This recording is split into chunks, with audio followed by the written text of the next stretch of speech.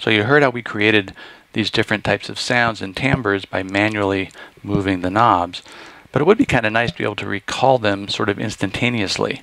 Luckily, we can do that because we have scenes. And what scenes are is a way to store a vast range of parameter settings for your montage performance. So I'm going to start very simply, and I'm going to use it to basically store preset variations of our synth sounds here. And I'm going to be using scenes to do it.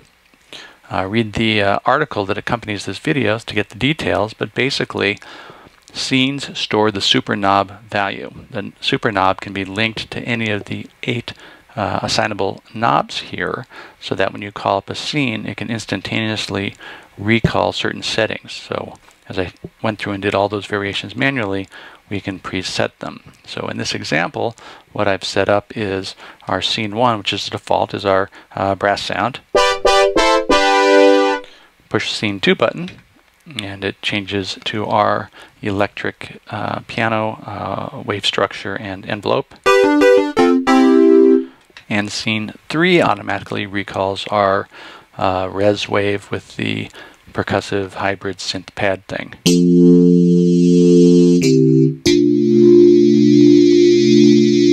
So scene 1 brass, electronic piano, and our synth pad.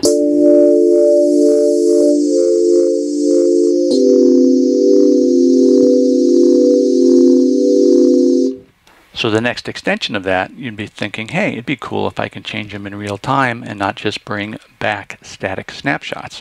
Well, luckily we can do that because we can use what's called motion sequences. Motion sequences are complex real-time control of a vast range of parameters within the montage. So let's select scene 1, our brass sound, and now turn on the motion sequence button that's right next door to that, and let's play a note and see what happens.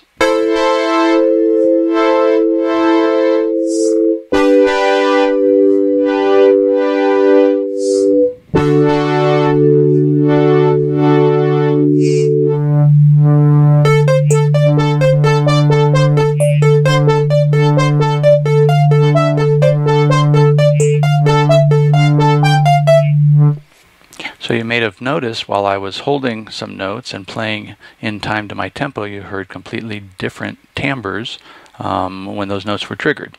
And that's because the position of the super knob and the timing of my notes lines up so that you get that electric piano sound, the hybrid sound, or the brass sound. So let's do that again.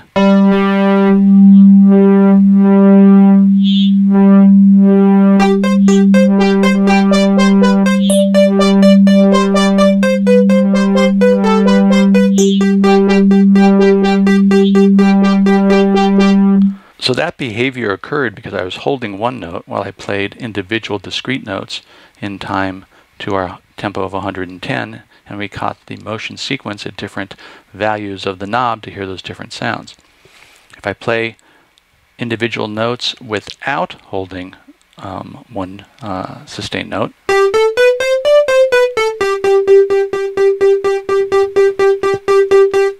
you'll hear that sound never changed. It was always the electric piano type sound. That's because we're using what's called first on mode for the motion sequence. Motion sequences are monophonic, meaning they apply to all the notes played in the performance at the same time. So if I start the motion sequence using first on mode, it's running automatically. It will not re-trigger from the beginning as I play additional notes while that's being held.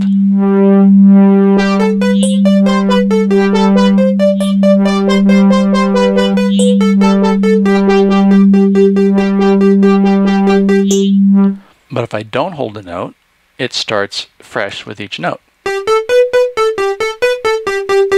I'm a big fan of the first on mode because I like the interplay that I get playing combinations of either block chords or sustained legato lines. It's really interesting. In our prior example, we used the arpeggiator to play while we twiddled all the knobs in real time.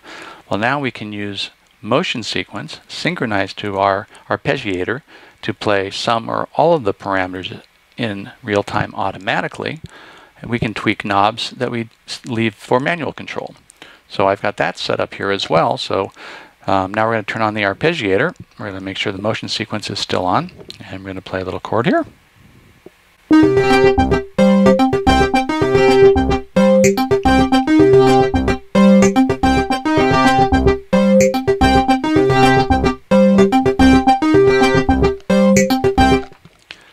So you heard the arpeggiator playing its pattern. Our motion sequence is playing along synchronized to it. So depending on the position of the super knob, you heard the different waveform and envelope sounds. So each note in that arpeggiator pattern had a different brass or keyboard or percussive synth sound to it. So let's hear that again.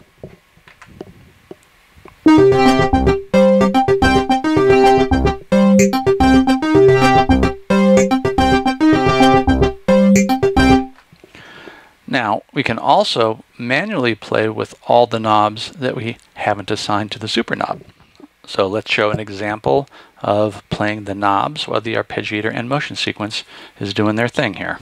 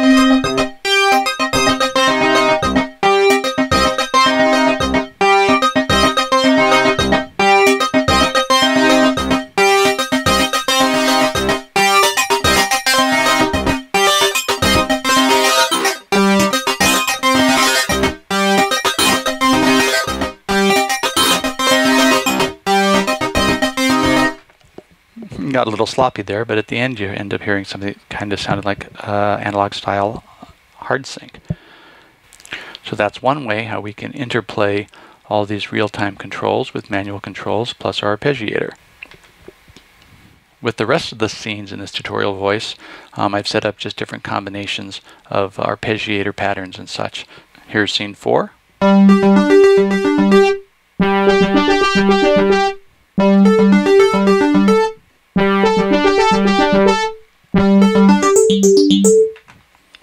Here's scene 5.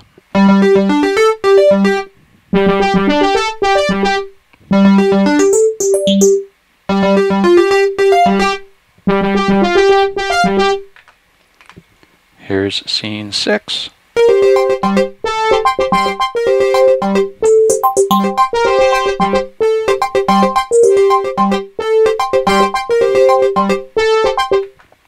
Here's scene 7.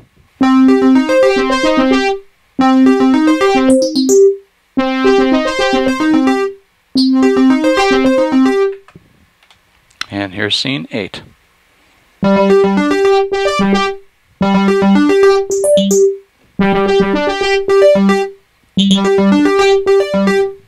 So remember, you can use the assignable switches to hear the individual carrier and modulators that you're using as your building blocks. You can play with a whole bunch of the knobs. We have the knob 1 mod wave parameter controlled by our super knob and motion sequences, and we have the arpeggiator to play the notes and interact with everything else. So we're starting to put together some of the fundamentals on some of the really cool things you can do with the FM-X engine, scenes, knobs, and motion sequences.